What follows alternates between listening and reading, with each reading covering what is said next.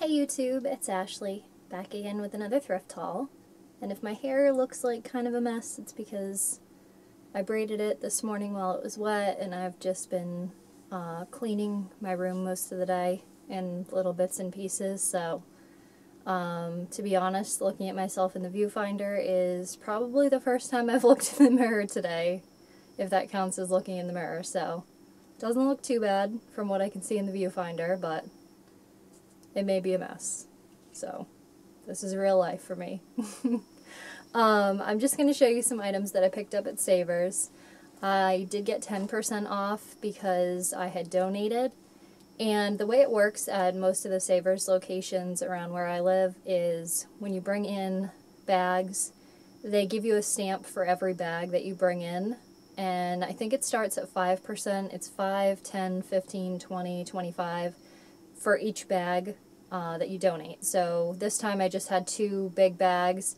Usually when I bring in like larger bags, they give me like 2 stamps for each bag, which is great. This time they didn't. They just gave me 1 stamp for each bag, which was still fine. I only got a couple of things tonight. Well, more than a couple, but still like a small amount of things. So I just used the 10% off instead of the 20% off, which I also have from another time that I donated. So, let me get into it. I was super excited to find this sweater. I have been hunting and hunting and hunting since last winter, actually, for a long sweater. So, I don't even know what to call it. I keep wanting to call it a duster, and that's like what a long jacket is called. So, I don't know what those long sweaters are called, and my fingernail keeps catching on it, and my nail just broke. Oh. Sorry, I'm trying to like fix it so it doesn't keep catching on the sweater. So anyway, I picked up this really long sweater and I'm trying to find the top of it. Here we go. Ugh.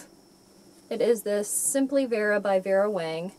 It is a silver metallic, and it's got this, you're probably not going to be able to see it that well, but it's got this nice collar on it, and it ties in the front, and there's actually a tie on the inside also, so you can tie it on the inside to keep it nice and tight. And it is pretty long, so it probably goes, I don't know, I would say probably knee length on me. I'm trying to remember where it hit when I was in the store, probably knee length. And the sleeves were nice and long. The sleeves weren't too tight, which is sometimes an issue I have with sweaters. And it just was really, really comfortable. It fit really well. It was $9.99, which is definitely top of what I typically spend for a sweater, and I usually don't even want to spend that much if I don't have a coupon, so where this is something that I've been searching for so long and I knew I was going to use a coupon, I didn't mind spending that much. So, and there's almost no pilling on this. You know, there's a string here or there that I'll probably just trim off, but this is in really good shape, so can't wait to throw that in the wash.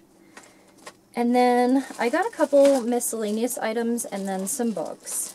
Like I said, it was kind of a small trip, so let me show you the miscellaneous items. Now, one of these things I didn't buy for its original purpose, and I'll kind of explain that. So I got this vase or vase, whatever you want to call it, which is really tall and skinny.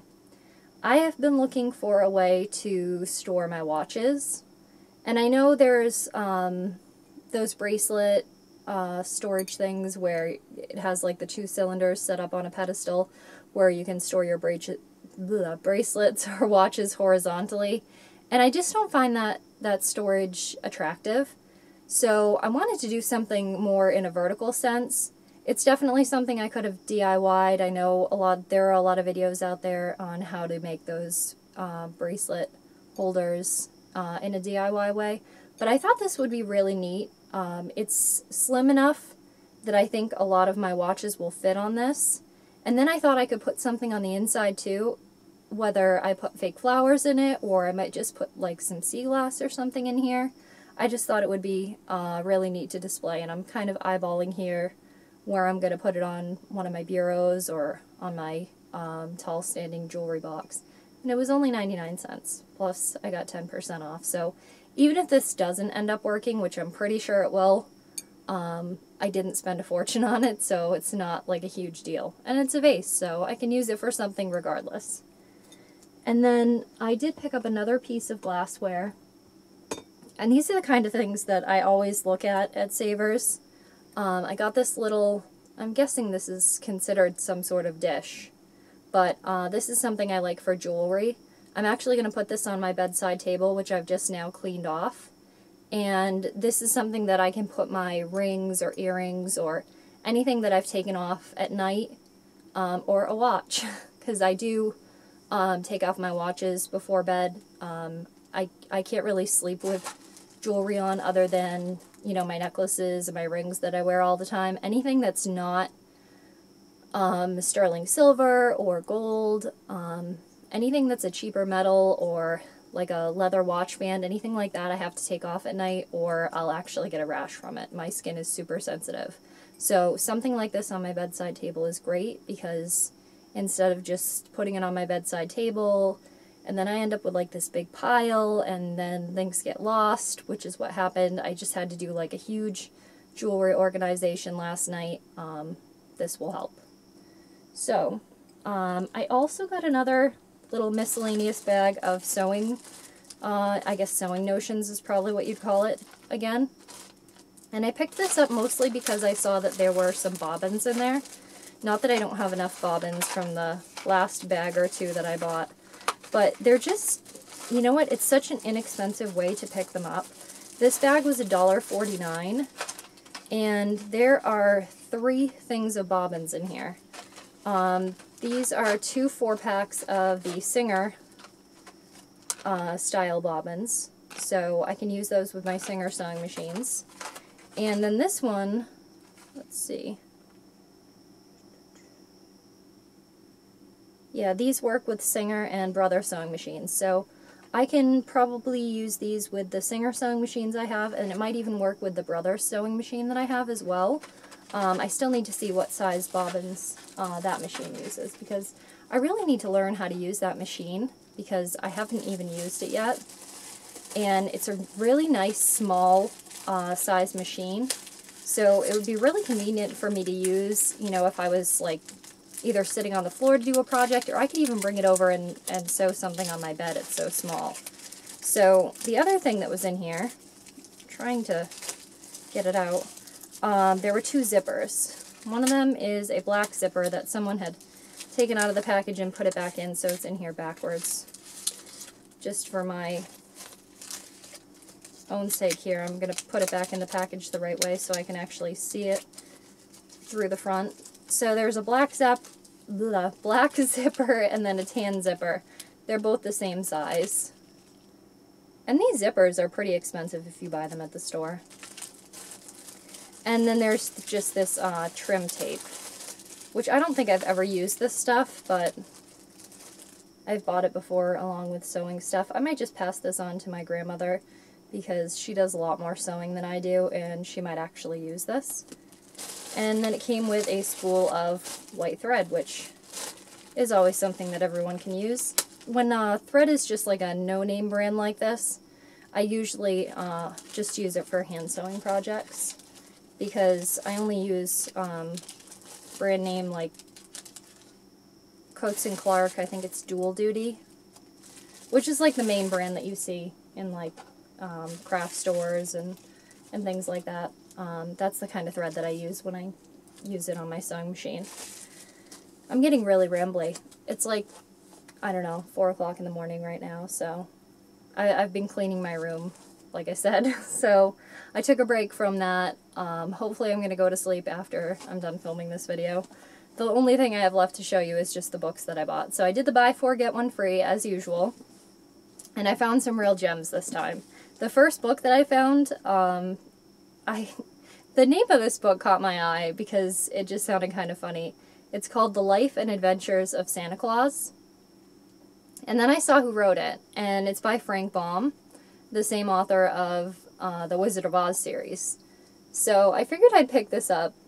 It would be worth a read, at least once. So I'll check that book out. And I think they only charged me like the children's book price for that one. And then I found this book, which is from the 80s. So I thought, you know, this would be worth a read. It might end up just being funny more than anything, because of the time frame. It's called Femininity. And I'm surprised I got that word out without stumbling. And then I can't even say the word. So that's that book. And then I found this book, which was written by the same author who wrote I Am Legend and What Dreams May Come, which I have the book of I Am Legend. I haven't had a chance to read it yet. And I saw the movie, that was great. And What Dreams May Come was an awesome movie. So this book is actually about the author's experience in World War II.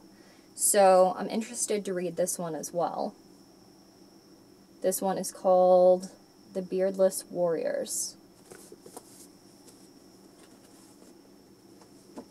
And then I was super excited to pick this up. I think this is the last book by Chelsea Handler that I didn't have. Somehow I've managed to pick all of them up, either at yard sales or Savers or Salvation Army. I had just picked up one, I think last weekend at Salvation Army, so I've been really lucky to find her books. This one is Are You There, Vodka? It's Me, Chelsea. So I'm excited to read that one too. And then, because I had picked out 4 books, I went to go pick out a book that I had picked out and then said, oh no, because I didn't think I was going to get as many books as I did, so the ones that I was kind of iffy on, I had just kind of passed over.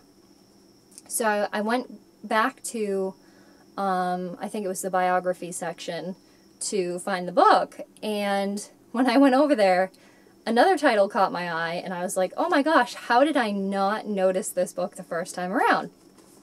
And it was this book. So I was super excited. I'm definitely going to read this pretty soon. I still have to get through a book that I have been reading forever.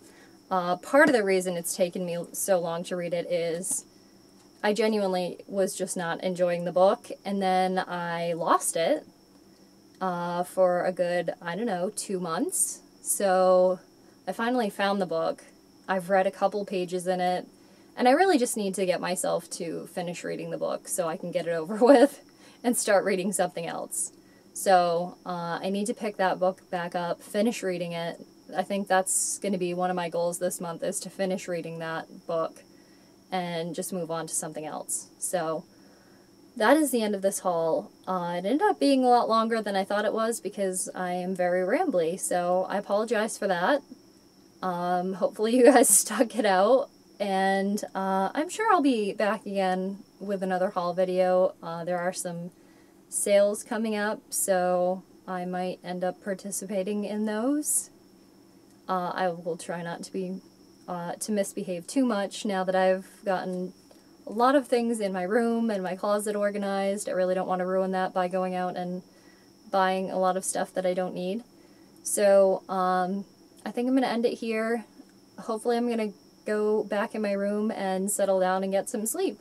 So thanks for watching, and have a great night.